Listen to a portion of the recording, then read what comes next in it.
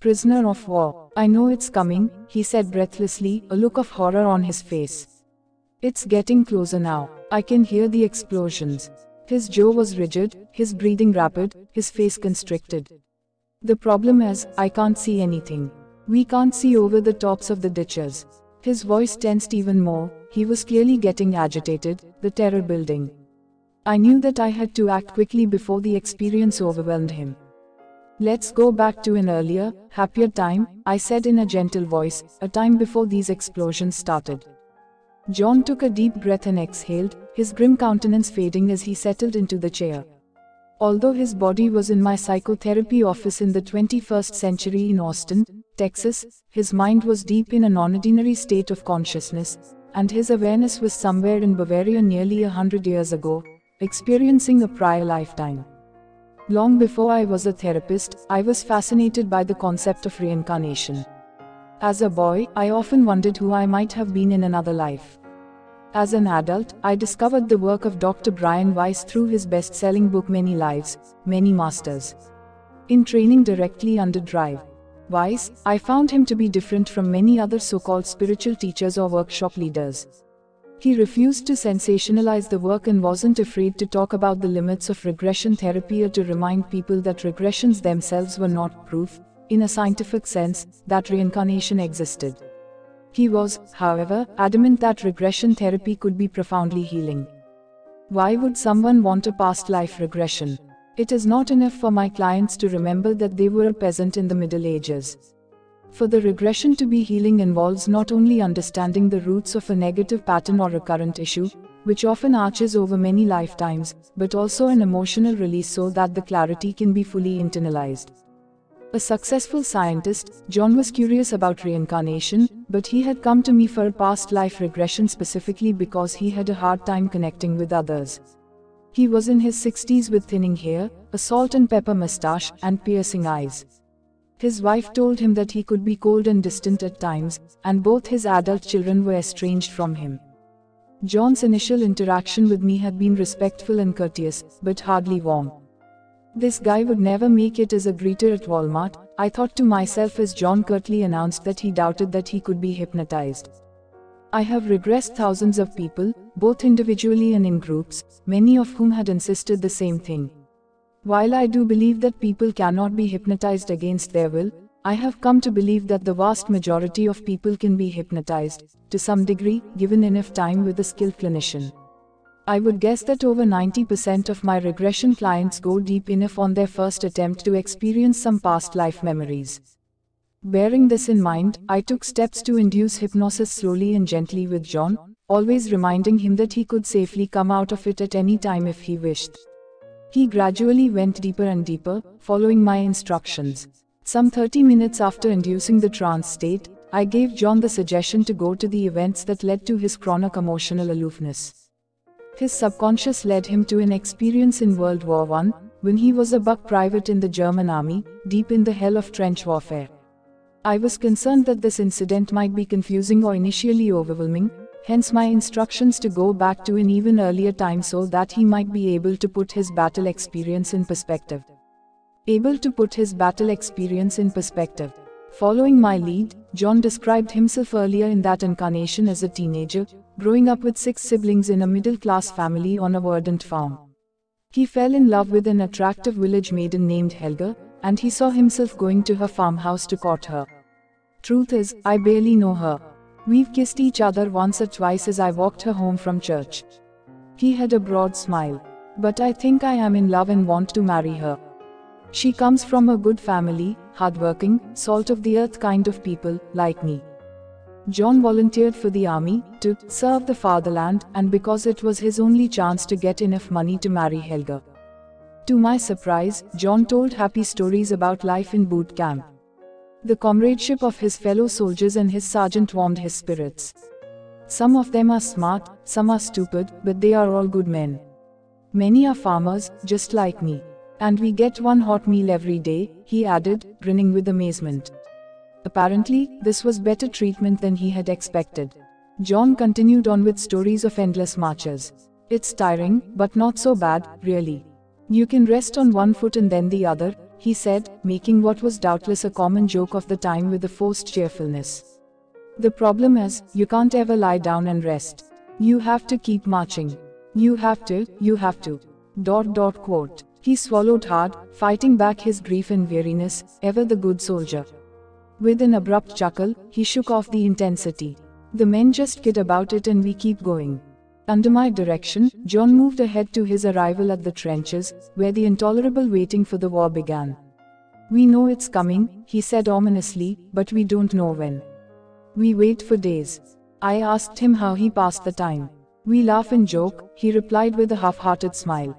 But we don't ever talk about our families or girls back home. It would just be too painful, too personal. I think we're afraid that if we thought about it too much, we really might desert. At once, John became more animated. It's here now, he said, his eyes darting beneath his closed eyelids. It's here, and there's smoke and flashes, and I can't see anything. His breathing was rapid. Oh God, we are just firing into the darkness, we don't even know what we are doing, and he trailed off, his voice thick with emotion. I reminded him that these were memories and that he couldn't be physically hurt by looking at them now in hypnosis. He was safe in my office. It's okay, he said. It's over now. I never felt any pain. He paused for a long moment, his face enigmatic. I'm looking down at the battlefield. I must have left my body behind. There are bodies everywhere. All I can see is I have left my body behind. There are bodies everywhere. All I can see is my leg. I suddenly realized what he meant by the statement. It wasn't that all he could see was his leg, all that was left was his leg. His brow knitted as the grief became palpable. It's so sad. The guys were good guys, the Sarge was good. John's face became tense, his breathing labored. A tear crept out of his eye. But if everyone is so good, how could this happen? His voice was breaking. How could this happen? I sat in silence for several minutes, simply allowing him this cleansing emotional release. After a while, he heaved a sigh. There's a light in the distance, on the horizon. I watched John, it was as though his face were bathed by a gentle glow.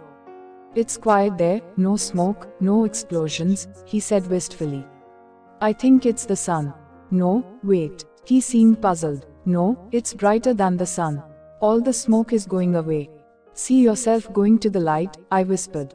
John's expression softened, the horror of the carnage falling away as he found himself floating in a brilliant, sacred light. He was making contact with something eternal. A gentle, peaceful smile came over his face, his eyes moist with a different kind of tears.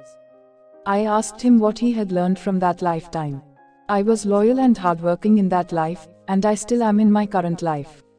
I saw the senselessness of war, but I also seemed to learn of its inevitability. This accounted for both several happy years in his current life spent doing community volunteer work to make a difference, and also dropping out of college to enlist in the Vietnam War because, as he put it, they were going to draft me anyway. Most important, John saw how, in both lifetimes, he had repressed his feelings and avoided the feelings of others. I learned not to feel, not to ask anything too personal about my comrades.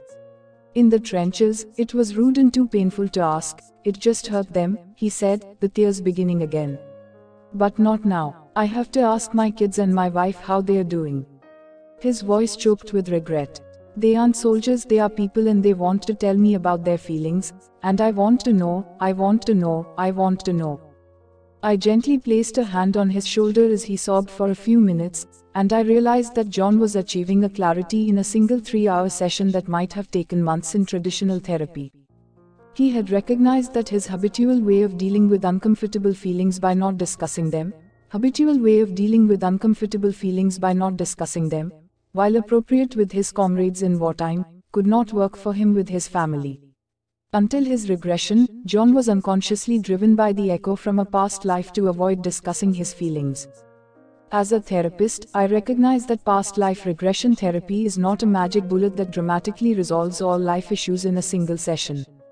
Still, in regressing thousands of people in workshops across the country, I have discovered the enormous healing potential in past life memories that run the gamut from traumatic to joyous. A woman remembers that her husband was her lover in another life and has been reunited with her now, and this awareness reinvigorates her marriage. A part-time artist commits her life to her craft when she remembers a lifetime in which she had great skill as a painter. A man with a 30-year phobia of doctors is cured once he remembers its roots in a tribal lifetime when a medicine man failed to heal him. All are different experiences, all are healing. Greg Unterberger. I am particularly pleased that Greg allowed and encouraged John to review the past life and its lessons, and to understand the connections to his present life. John had been treating family and friends as if they were soldiers, although clearly, in this life, they were not. In this kind of life review, the therapist guides the patient to extract and to understand the important themes and lessons of the lifetime that has just been remembered. When the patient experiences the death of his body in that past life memory, his consciousness becomes aware of floating above that body and entering a light-filled, serene, spiritual state. That is when the therapist begins to conduct the life review, asking questions like, what were the lessons of the life that has just ended? After these lessons have been identified, the therapist may ask, and how do those lessons connect to the present life, to the present time? Recognizing these connections is often a key component of the healing process. It is not merely the reliving of the past life that is healing, but understanding and relating that life to the current one. A therapist will often conduct this kind of life review with the client during a past life regression session. But another type of life review happens to all of us when we die and our consciousness leaves the physical body at the end of each lifetime. This time it is not done with the therapist, but rather with our spiritual guides or other wise beings. It is not a clinical life review but a karmic one. As we are replenished by the beautiful light, our awareness is directed to review the results of our actions while we were on the physical plane. We see the people we have harmed and we feel their emotional reactions, magnified greatly. Similarly, we feel the emotions, again enhanced, of those we have aided and loved. In this manner, we examine all our relationships, and we deeply experience all the anger, hurt, and despair that we have caused, but also all the gratitude, appreciation, love, and hope that we have elicited. This life review is not done in a spirit of punishment or guilt. By truly understanding the result of our behavior, we learn the importance of loving kindness and compassion. As the therapist, Greg, in the story that you have just read, demonstrates the former type of life review. As the client, in the story that you are about to read, he demonstrates the latter. Our souls, whether here or on the other side, are blessed with infinite opportunities for learning and growth. So many of us, like John, have died repeatedly in battle. We are born, die in another war, and reincarnate only to fight and die again. At some point, we will realize that we are here to learn and to love. Whenever we kill another person, we also kill a part of ourselves. To be violent, to hate, and to kill are wrong. We fail the lesson, we have to repeat the course. At a deeper level, we can never really be killed because we are consciousness, we are soul.